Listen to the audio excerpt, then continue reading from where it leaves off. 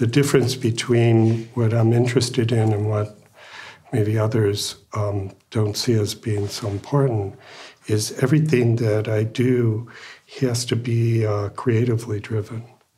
And the creative management of a company our size, being consistent and creatively led makes it ultimately quite complicated.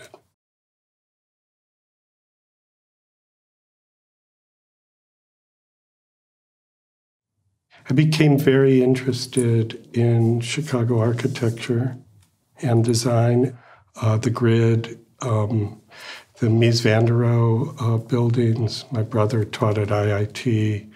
He lived in a Mies apartment. My parents eventually did as well. I had zero formal training or anything like that.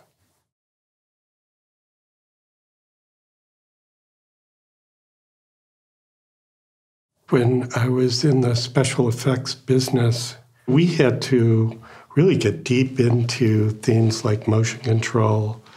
I worked with the Jet Propulsion Lab. I worked with Nikkor on special lenses and with Kodak on special film stocks, and with a lot of companies on creating dual-pin registered camera systems that were computer-controlled. And so I really fell right into the very beginnings of computer graphics. We developed the first computer-assisted cameras. And the pushback in the industry was about losing the tactile crowd and giving it over to something like a computer. It became even more pushback, including people leaving and protesting, when we decided to bring video in. Because video was really the enemy. It was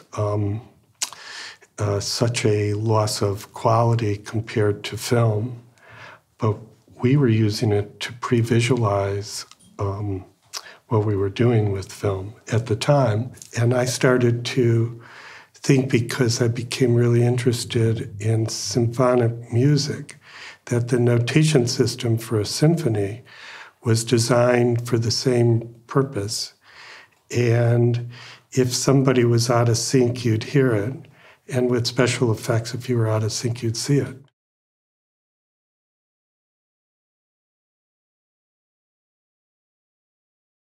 Beautiful product design with Dieter's 10 principles would have is absolutely critical to this show.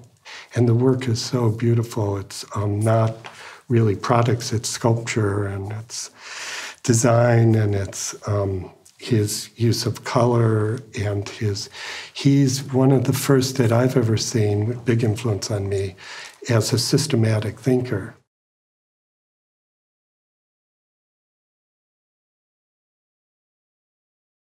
So behind this watch is incredible complexity. And that's true of a Porsche car. It's true of a Ducati motorcycle. As it evolved in a two-cylinder L-shaped structure, they've done as much as they possibly can. And so the last version is heavily influenced by the weight. And so I can't pronounce it right, but leggero, or however it is, means lightweight in Italian. So it's designed with all of the advances in motorcycle technology, but then it's made to be super lightweight with carbon fiber and also titanium. Because design makes complicated things understandable, as Richard Selwerman always says.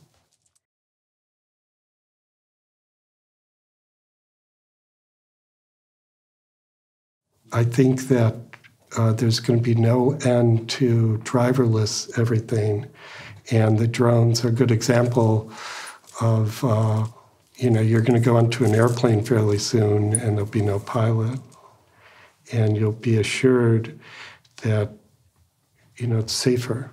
I remember the impact of the fax on everything I was doing.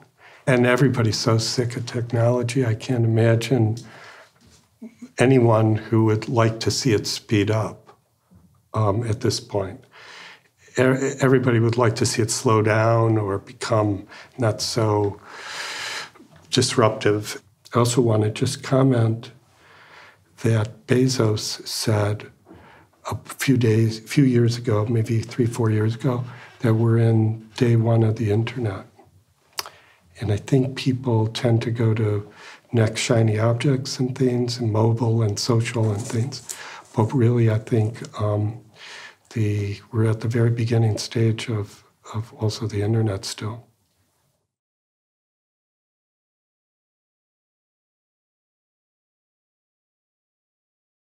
We found in 2003 a concept which we call functional integration.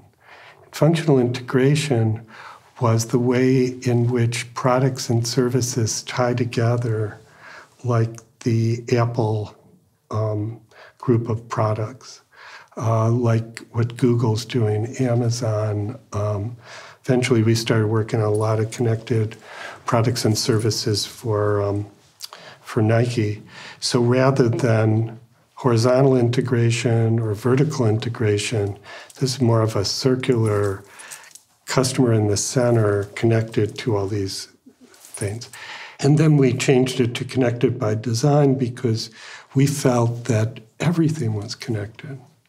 And that the thing that would separate us from all these connected things that would make them either better or make more sense would be design.